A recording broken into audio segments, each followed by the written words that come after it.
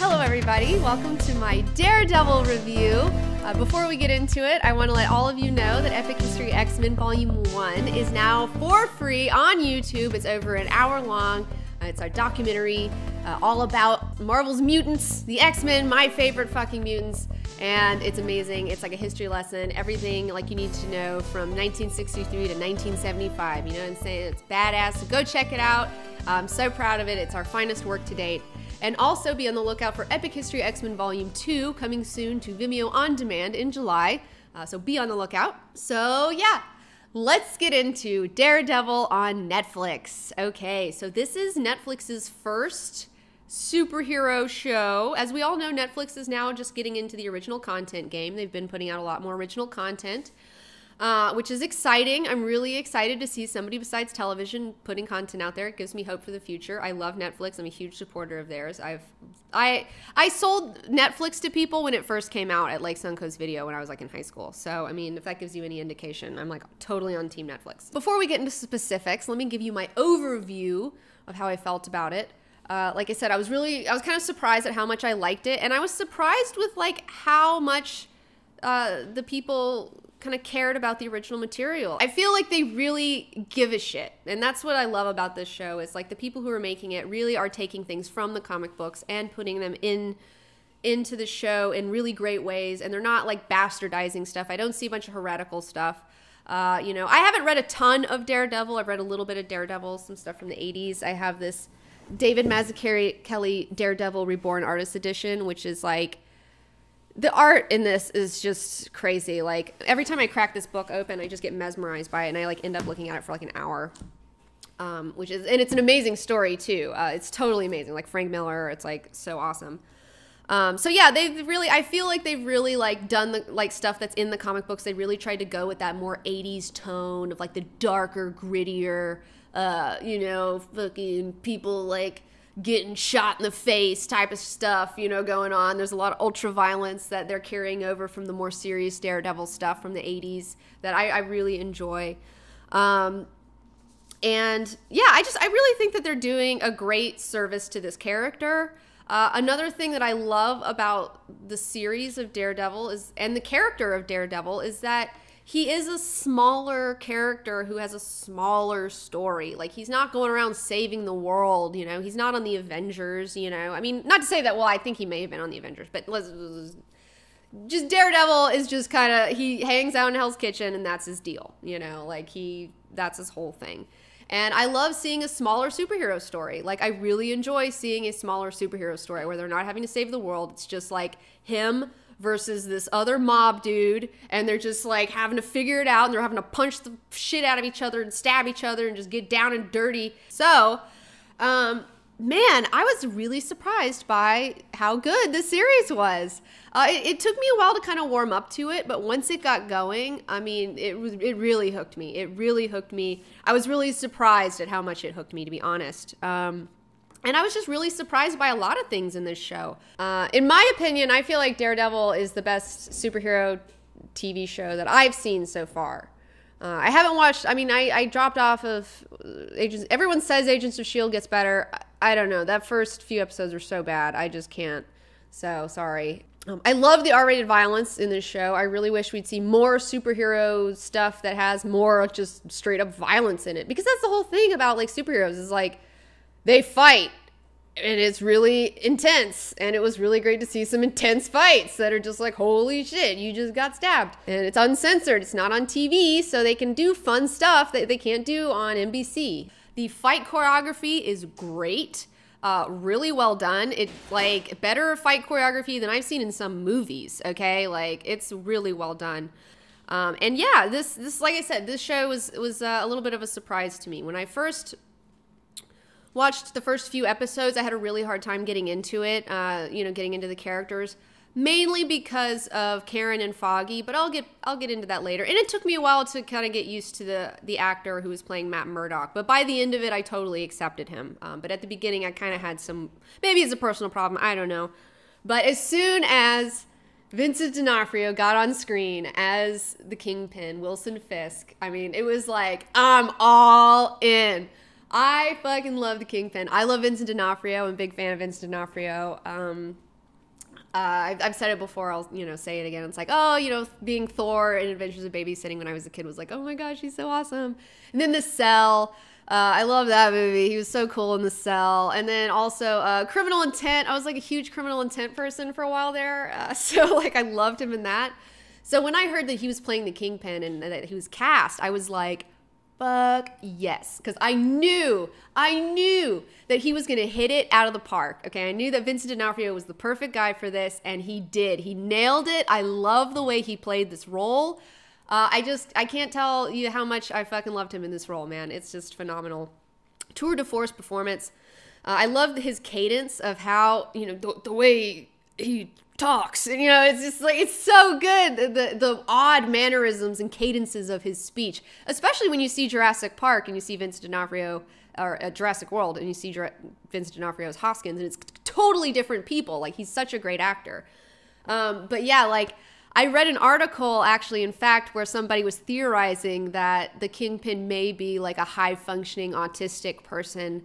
And I love that idea. Like, I love the idea of the Kingpin being this high-functioning autistic kid who's just like fucked up in this state of arrested development after like killing his father, when that moment where you see him and he's getting dressed in his apartment, and then he looks in the mirror and he sees himself as a young boy, like, covered in blood. Like, he's just never gotten past that. That was just so great. The painting, fuck you, the painting was so good, where he buys that white painting, and like it's so great because like how they lead you into this painting. So you see him, he's at this gallery, he's talking to Vanessa. Oh my God, Vanessa, great actress, great casting, love her. Wilson and Vanessa forever. I was so a part of their high romance fucking plot line. I was like all in on that. But you see this stupid white painting, and you see this kind of crap all the time, and you're like, that's not art, that's just some white crap on a thing, and on a canvas. And when they're talking about it, like, it's really great. Like, the way they talk about it and how it makes them feel and all this stuff. And then later on, when you finally see Wilson as a child and you see him snapping and killing his dad to, like, save his mom, and how she's holding him afterwards and he's looking at the wall, and how the wall looks like that fucking painting. Like, God damn it, that was such good writing. That was so good. I just loved it. And then in the very, very end, when he's in the prison, he's been captured, and he's looking at the wall, and the wall looks like that painting, and that was just so beautifully written. And like I said, yeah, I loved Vanessa. I love seeing them get together. So fantastic. In fact, honestly, I'm on Team Kingpin. Like, I'm totally, like, that's what I got emotionally invested in the story, is like, I want to know more about him, what he's doing, what his real plans are. Because that's another thing in the show, is they're like, oh, he's trying to do this, but nobody really knows exactly what he's trying to do exactly. Like, it's never been just completely stated. So it's like, I don't know. I want to know more about what his ultimate goal is. I want to know what happened to him after and I'm sure we're going to find these things out in season 2 and whatever. But what happened when he went to that farm, and how he came from nothing, and how he has all this stuff now. Like, I'm so interested in fucking Kingpin. Like, I'm so interested in Wilson Fisk. I want to know everything about him. I loved his boy Wesley. I love him and Wesley in their bro relationship. That was just like the best. I was really upset. By the way, this is a spoiler full thing if you haven't noticed, but I was really upset when Karen kills Wesley. I was like, oh my God. So, all right, let's talk about like Karen for just a hot minute. Karen is played by the chick who played Jessica in True Blood, and I loved her character in True Blood. But man, I don't like her casting. I don't love the character of Karen Page. I know that, and I also know that I'm not necessarily supposed to. And, I do understand if any of you guys out there are comic book fans and you've read any of the Daredevil stuff, Daredevil Born Again, Karen plays a big role in this storyline.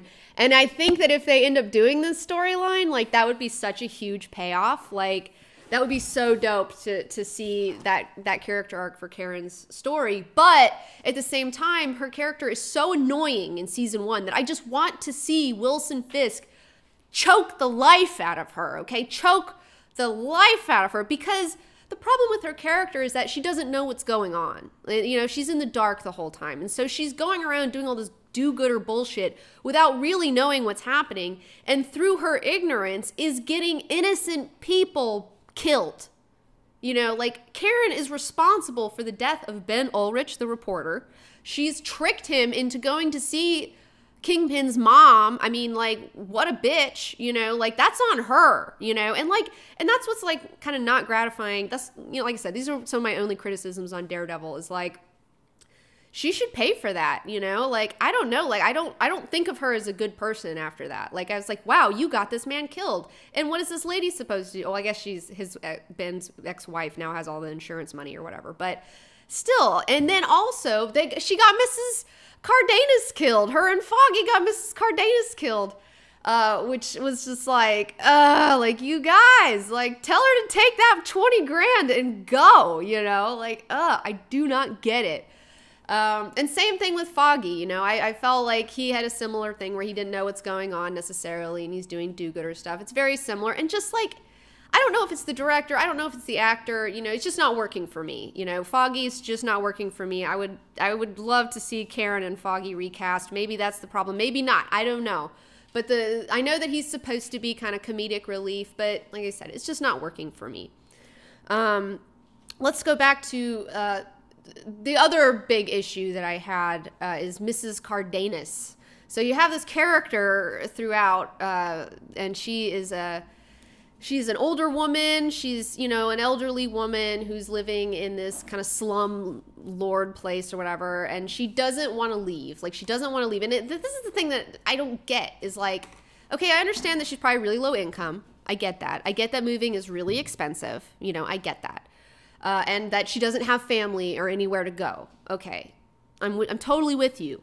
But at the same time, this tenement that she's living in is a shithole, okay? She's living in a shithole that people are trying to tear down so they can build something that isn't a shithole, okay? That doesn't have a bunch of people dealing drugs out of it and doing whatever, God knows whatever, you know? It's like, so, and this is another thing, it's like, she doesn't own the building. Like, when you rent an apartment, you don't own it. Like, it's not your right to say, fuck you, I'm not leaving. Like, I was so not on her side at all. And it's like, and then the fact that, like, she doesn't have electricity, she doesn't have water. They came in, they fucked up her walls. They offered her 10 grand. She still wouldn't move. And then they doubled down on her and they offered her 20 grand. And she's like, no, I'm going to fight. You know, it's just like, fuck you, take the money and move, you bitch.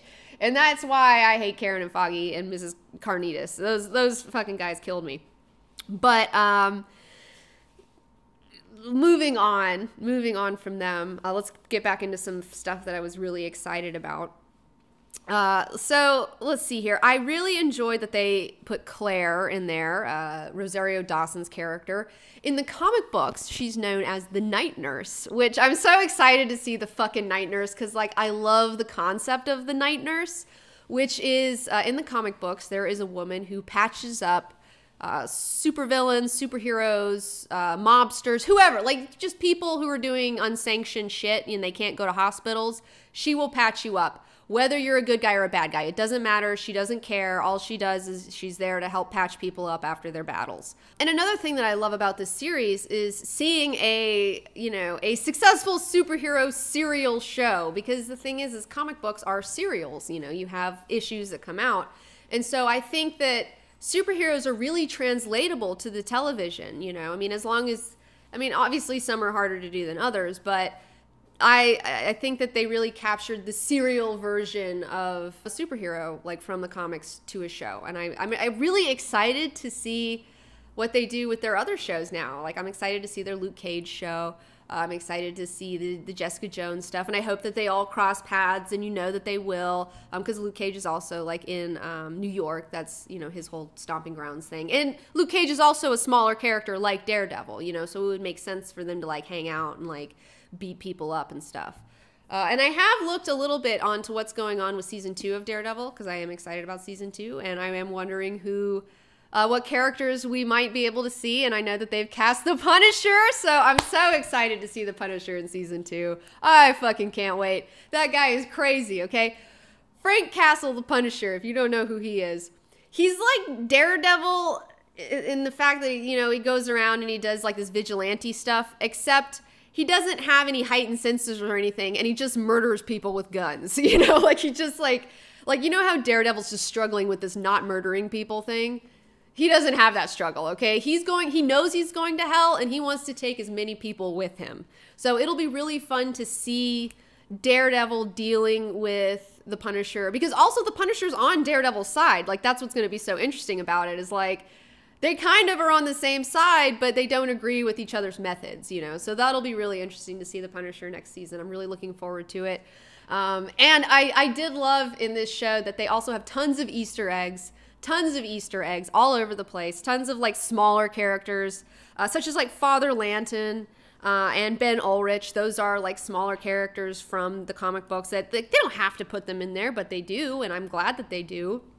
Especially like the Easter egg. I will say this one Easter egg got me real excited. Real excited was when Foggy was talking to Karen about Matt and how he dated a Greek girl in college or something, and I was just like, oh, Elektra! Like, I got so, like, I will fucking die when Elektra shows up. Like, I love Elektra. I really love Elektra. She's such a badass fucking character, and that bullshit Jennifer Garner crap just makes me sick. So I just can't wait to see an awesome Elektra, and I believe that this show will really deliver what I'm looking for. Finally, I'll finally get to see what I want to see, you know, because she's the shit. Oh yeah, and the Iron Fist, they're also going to have an Iron Fist show, which totally works too. The Iron Fist, like, he's totally a smaller character with kind of smaller powers. And also, they kind of teased the Iron Fist situation. So you have Madame Gao and her heroin trade, and the little symbol that's like on the little heroin packet is a symbol of, that's on the chest of one of Iron Fist's like villains or whatever. So it's like, and also there's, they do drop kind of a reference where Madame Gao is leaving, and she's telling Leland, you know, oh, I'm leaving, I'm going back home. And he's like, going home to China? And she's like, oh, it's much further than that, you know, like, it's, and what I took that to mean, especially seeing the little symbols on her packets, and also seeing the fact that she has some sort of mystical powers because she hit Daredevil really friggin' hard with her chi or something, makes me think that she is from Kunlun. And if you don't know, Kunlun is a mystical city, kind of in a pocket dimension or something. It's weird. It's somewhere kind of in the Himalayas. There was like it's really hard to explain. It's really convoluted, so I'm not going to. But it's a mystical, crazy city in the East that you can only get through a dimension, and that's where the Iron Fist powers come from. There's dragons there, too. There's some alien stuff involved. There's like a alien ship that crashed. Like I said, it's really convoluted. I don't have time to go into all of it. But I'm really looking forward to seeing all these different characters interact and having them cross over. And then they're they're going to cross over in the Defenders show that they're planning. We'll see how it goes, you know. I'm more of the mind of like, let's just see how these go first, and then we'll start doing team up shows. But whatever, I don't know. Maybe the Defenders will be something completely different, because there's been a lot of different people who've been on the Defenders, but Iron Fist and like Luke Cage and stuff, they've totally been on there, so you think it's going to be them. I really liked how Ben Ulrich was portrayed. He was that, you know, I'm just gotta get to the truth reporter guy. Although it was sad to see him straight up get murdered, because that totally should have been Karen Page at his place.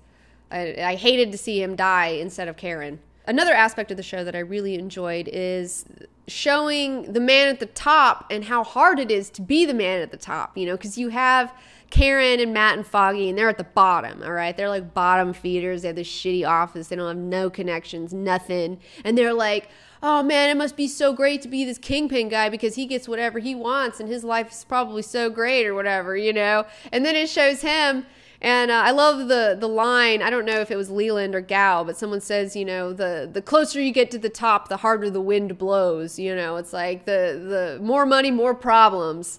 And I think that, you know, at the end of the day, Kingpin, his problems are way crazier than Matt's problems. You know, he's got a lot of stuff to worry about, like, all the time. Like, Matt barely even worries about his own law practice. You know, the Kingpin's worrying about, like, keeping 3 major crime syndicates, you know, in order, as well as trying to take over bit by bit an entire neighborhood, while also romancing a woman that he's fallen in love with. And I loved when the Kingpin outed himself, when he knows that he's getting ready to get outed, so he just does it himself, you know? Like, I love that. I thought that was a brilliant move. That was so funny.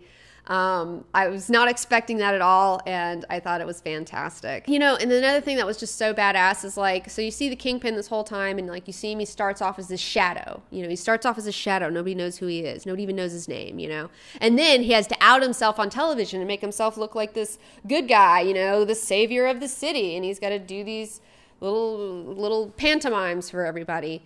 And then at the very end, you see him go full villain eventually. And that was like the best when he finally gets captured and you think that he's going to go. But then like he's got the SWAT team that's he's paid off and they come bust him out. And he's just like walking like it ain't no thing to the car, you know, busting out. It was so cool. And then he got snatched again, which totally sucked. But I loved that sequence where he finally takes the gloves off and he's like, you know what? Fuck it. I'm just a villain. I'm a fucking villain. And then now he's in jail. So now you know that like since Nobu and Gao are out and Leland, who knows what his deal is, it's like, you know that it's going to be so much fun to see how Kingpin gets out of jail and how he gets out of court or whatever he's going to have to do. Whether he goes through the legal system or whether he just busts out, I don't know. But it'll be fun to kind of finally see him take his rightful place as the Kingpin, where he's like, I don't work with the Russians. I am the crime syndicate, you know.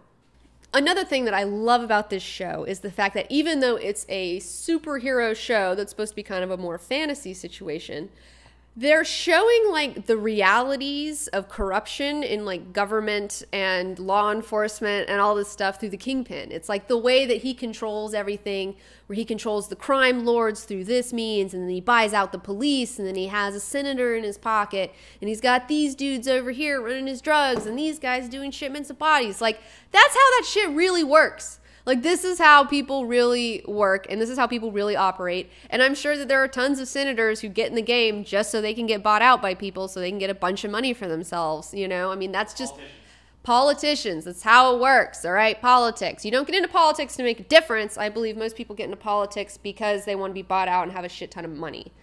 Because it's just inherently a corrupt system at this point. It just needs to be fucking redone. We just need to burn it with fire and start over. So...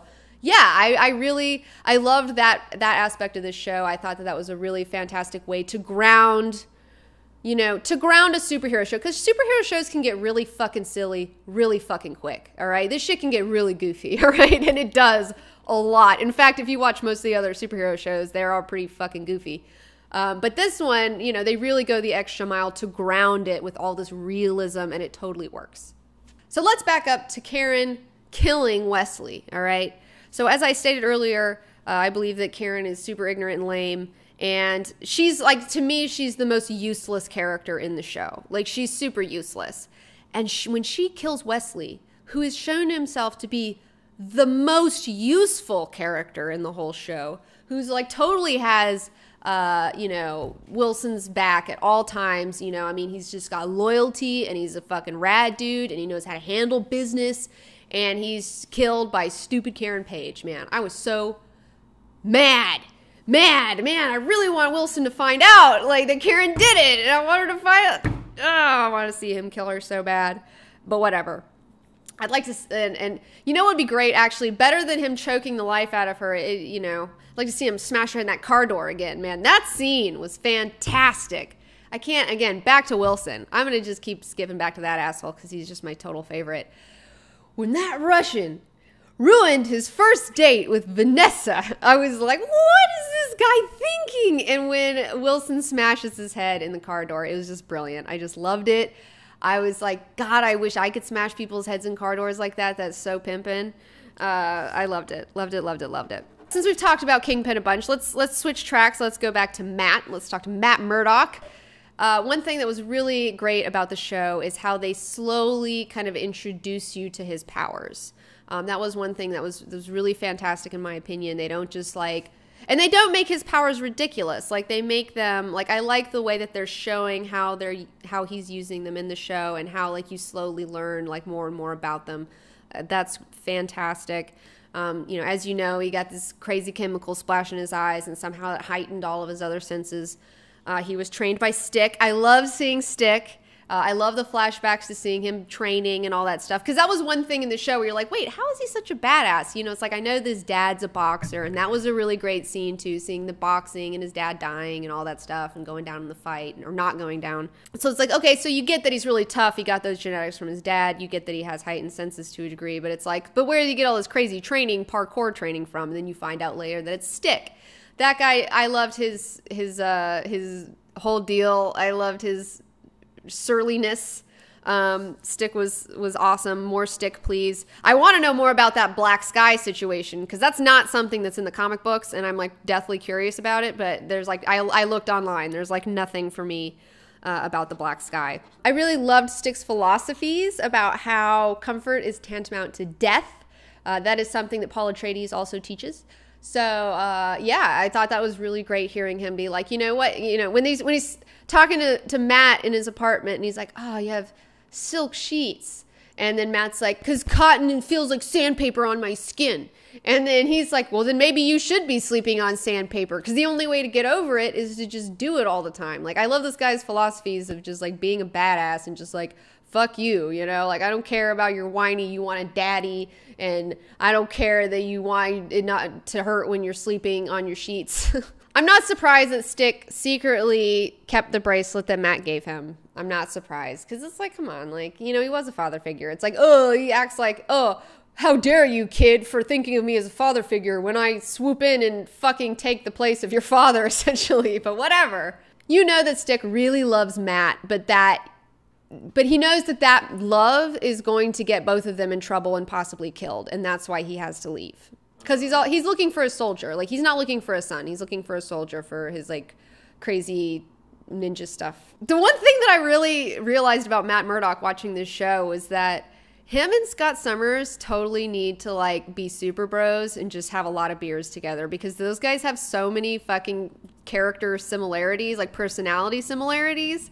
Like, I never realized that. Like, for some reason that never clicked, that connection never happened. And this show really showed me that, because, you know, Matt's just so obsessed with like his work, you know, and his real work, not his lawyer work, his Daredevil work, you know, he's so obsessed with it and he really wants to make a difference, you know, but it's like at the same time, it's just like, I don't know, he's not always doing it the right way, you know, he's overly serious about certain things. He doesn't know how to have a good time, you know. I mean, they've got a lot of similarities that I enjoyed. And the whole thing, too, I was like, Matt, how are you getting any work done? Like, you're the worst lawyer in the world. Like, getting your ass handed to you every fucking night, and then you gotta go into work. And I mean, I know they play up the fact that he's late every day, but it's like, dude, if I got beat up like that, I would not be showing up to work the next day, man.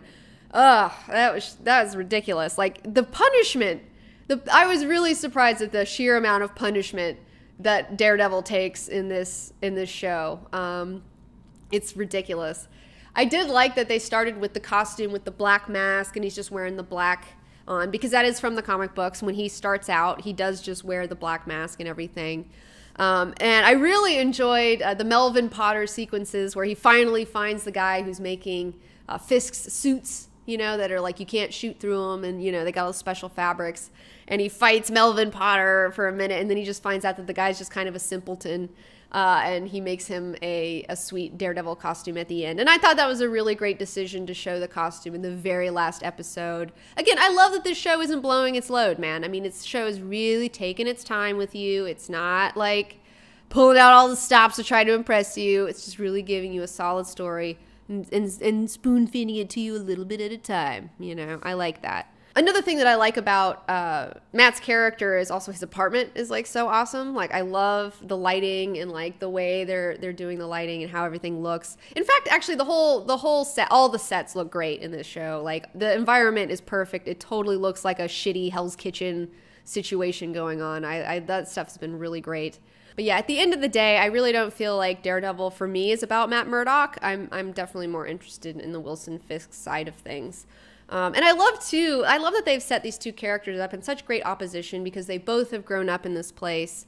They've both seen the horrors of living in Hell's Kitchen. They both want to help Hell's Kitchen, but they both have completely opposite ways of doing it, which makes them opposed to one another, when in fact they should probably be allies. You know, like, it's so interesting. Like, their philosophies are so different that it makes them enemies, when in fact their goals are very, very similar, which makes for really great writing. I mean, really great tension.